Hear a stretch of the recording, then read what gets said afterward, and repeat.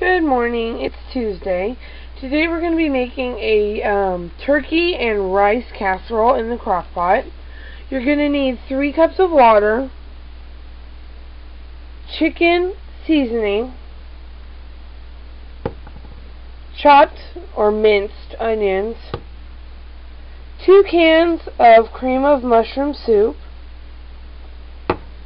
some frozen vegetables. The recipe calls for stir fry.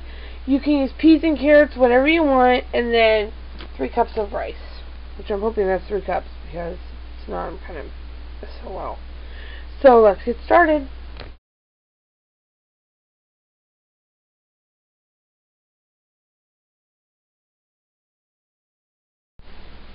This is our new equipment. I got a new crock pot because my other one was super old. So what you're going to do first is you're going to take the 3 cups of water and you're going to put that into the slow cooker.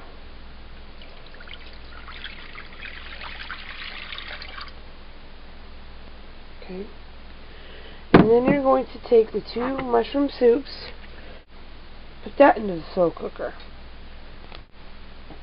Learning curve on the crock. You need to prep your ingredients before you try to shake them out of the can. So that's what it's going to look like. Kind of gross. I've learned that most recipes are kind of nasty until they get cooked and stuff. So this was the first step, combining the 3 cups of water and the 2 cans of cream of mushroom soup.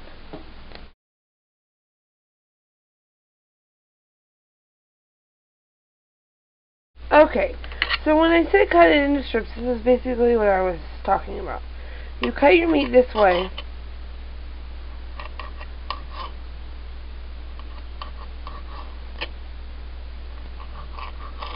This camera is balanced very precariously, so it's only going to be jiggling wiggly for a second, and then you're going to cut it this way.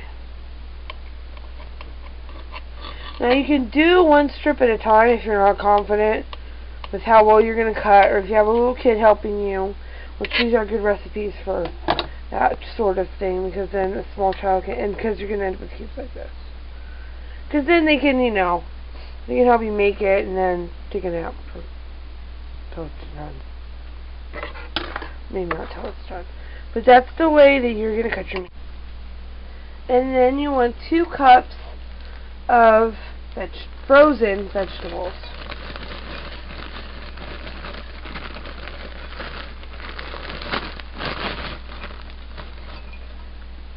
That's a little over 2 cups, but I'm going to throw it in anyway. See, our turkey's already cubed it in there. Our vegetables are frozen in there. So what we have left is the rice and our seasonings. For the next couple of ingredients, you need a tablespoon and a teaspoon. Obviously, the tablespoon's the bigger one, teaspoon's the smaller one. A lot of these seasonings, like this one's one of the 50-cent ones from Walmart, have these little shakers on top. You're going to want to pop that off, because I just tried to shake this into the spoon, and it was like major pain in the butt.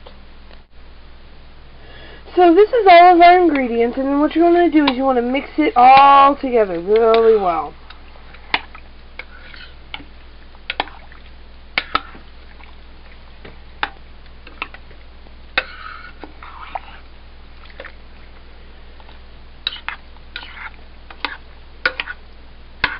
Now, while we're mixing, I'm thinking about, I was never one of those people that when I made a channel, I really wanted to make it so that there was like a giveaway or something, but I noticed a trend that when you do a giveaway, you do get more subscribers. Now, whether or not those are people actually watching your videos is beside me, but I know that you do get more subscribers if you do a giveaway. So I'm going to do a 50 subscriber giveaway. I'm not sure what it's going to be yet, but once I hit 50 subscribers, I'm going to give away probably a mini like a dip crock pot or something like that, because you can get those a lot of places, but a lot of people don't have them, like a little 20-ounce crock pot.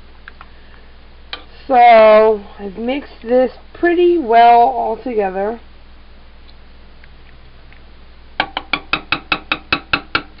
And then what you're going to do is you're going to set this on low, on low for 6 to 7 hours. So we're going to put this on low. It's 12 right now, so it'll be ready about 6 o'clock. So it's set to low. Should start heating up. It's plugged in. Made that mistake already. So go ahead and comment, subscribe, rate this video. I'm going to be doing another recipe on Thursday because that's my schedule. It's Tuesdays and Thursdays.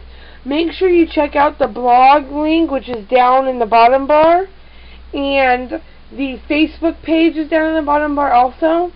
I'm really looking to start this so that I have something to do because I'm a stay-at-home mom. And so that other people can benefit from a first-time cooking recipes too. Because I know a lot of times when I watch a recipe or something, it's like they know, they're just throwing stuff in. They're not measuring anything out. They're just like, oh, a little of this, a little of that. Well, this is for first-time cooks. I mean, if you're a good cook, you can learn from it too, but this really is based on first-time cooks. Okay, it's heating up.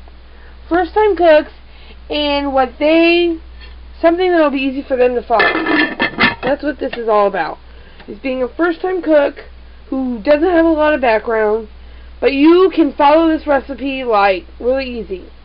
So go ahead and leave any suggestions for recipes in the bottom bar or in the comment section or on my Facebook or on my Tumblr, the blog. So hopefully we'll be getting on Twitter soon, but I'm not sure that I want to do Twitter because I never signed on to it. So this is what it looks like when it's cooking, and then we will do a finished product at the end. But the finished product and the review will be on my Tumblr. That's what I'm doing. I want to upload 2 videos a day. And I want to make sure that I have this edited and ready to go. So the finished product will be on my Tumblr. Link in the bottom bar. Okay, guys.